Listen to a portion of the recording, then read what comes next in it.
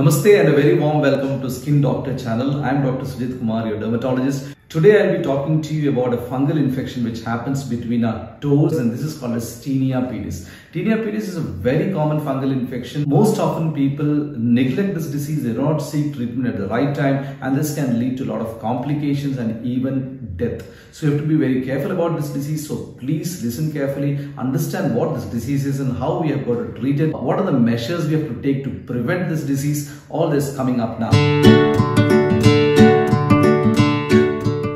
So this Tinea pedis is a fungal infection which is caused by a fungus which belongs to the category called as dermatophytes and sometimes even yeast. So dermatophytes and yeast can cause Tinea pedis. The different kinds of dermatophytes which cause Tinea pedis are Trichophyton rubrum, Trichophyton interdigitale and Epidermophyton flocosum. These are the three kinds of fungus which can cause, these are the three kinds of dermatophytes which can cause Tinea pedis, and sometimes yeast like Candida too can cause Tinea pedis. People walking barefoot or using public change rooms, using common towels to clean their legs, people wearing very tight and occlusive footwear like the safety shoes, people having underlying immunodeficiency like diabetes mellitus or any other diseases, or if they're taking some steroid medications for some other disease, their immunity may go down, they are more prone to get this Tinea pedis. So this can happen in one feet, both feet, or between one or two toes, or it can affect all the toes. So, but the most common site is between the fourth and fifth toes. This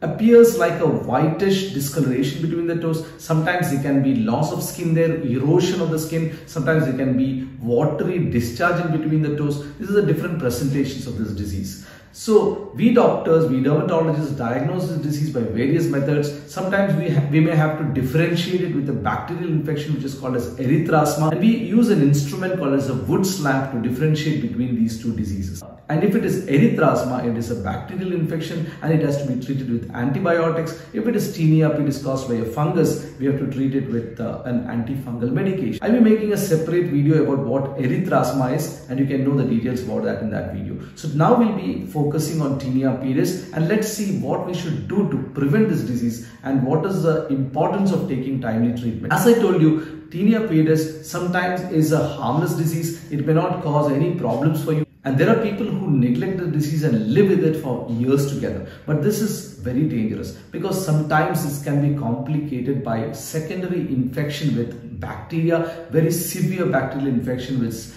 gram-negative bacteria or pseudomonas aeruginosa. These pseudomonas infections are very dangerous and it can cause greenish discoloration of the skin. It can cause very serious infection. It can cause swelling of the limbs. It can cause cellulitis. Cellulitis is a very serious complication, and it can even lead to something called as sepsis, where the bacteria enters into your blood and it can cause septicemia, shock and death. So you have to be very careful when you have a disease like this. Please meet your dermatologist. Try to take treatment at the right time. How can we prevent this disease? We should always keep our legs clean and neat. So as I told you, this Tinea pedis affects people who use who work with water, who work with their legs in water for a long time, who walk barefoot, who uses common bathrooms without using a footwear. So these are the complications. So you have to be very careful about this. Always keep your feet dry. Use a hair dryer, not the hot one, a cold hair dryer to remove the moisture between the toes. If you're already affected with Tinea pedis, you should meet a dermatologist and get yourself treated. While getting treated, you have to be very careful that you have to apply medications at the right time. Keep your legs dry. After each wash, wipe out the moisture with a cotton cloth. Never use a tissue paper because the fibers of the tissue paper may stick onto your skin and cause further complications or may worsen the condition. Another thing which you can use is called the pledget. These are called pledgets, cotton pledgets, which dentists use a lot. You can get this from your dental store, or you can ask your dentist to give you this cotton pledgets. You can keep these cotton pledgets between the toes. As soon as you finish washing your legs and feet, you can use these pledgets in between the toes so that the toes are separated and the water is absorbed with this cotton. Never use loose cotton because, as I told you, the loose cotton fibers can stick between your fingers, it can stick on the skin and it can worsen the condition. So this is a compactly rolled out cotton. These are called pledgets. Use these pledgets to separate your fingers and also to dry your fingers. Don't use it for a long time. After some time, after the purpose is done, after the moisture is removed, you have to remove it and throw it away, and next time use a new pledget.